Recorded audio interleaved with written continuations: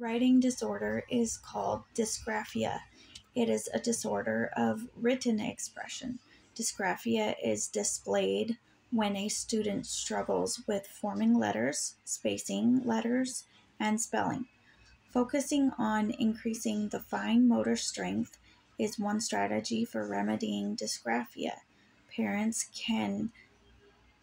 and teachers can build sensory bins where students use their fine motor skills to dig out toys from underneath the sand with tweezers or gripping toys. Parents can work on strengthening fine motor skills by practicing with scissors and kneading Play-Doh. Two reading disorders are dyslexia, and a deficit in processing and speed. Dyslexia is defined as a learning disorder that originates neurologically. The characteristics of dyslexia are poor spelling accuracy, word recognition, and decoding skills. The difficulties derive from a deficit in phonology in language.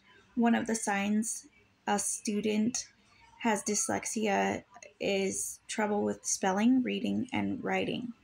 In Arizona, a student in the third grade with a low reading score on the state test may not be promoted, and teachers are expected to intervene with interventions. One of the strategies that teachers can use to help with dyslexia is the high frequency words for spelling activities by cutting the words into syllables. The Orton-Gillingham approach has been around for over 70 years, and its principles have been tested, researched, and validated with positive results over and over again. The OG approach, Lexercise, customizes language learning to the needs of the individual.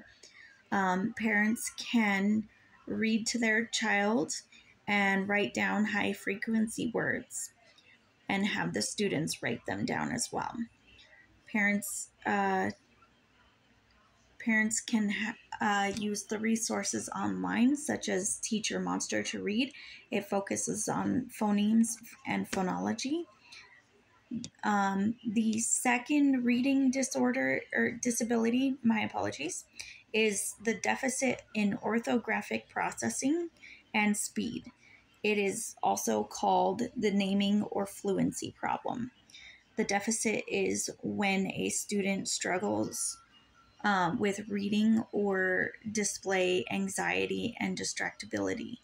One of the strategies an educator can assist a student with this disorder is using 2 pages, one for the child and one for the educator.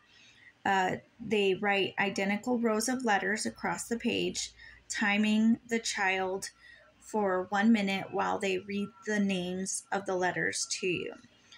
Then the educator will mark each sound that is correct on the educator's copy and date the page, put the total correct, and then continue to do this practice once a month or such. One of the online resources that I personally like for this activity is Spelling City. It's a game that focuses on each phoneme and then reading the total word. Thank you for listening.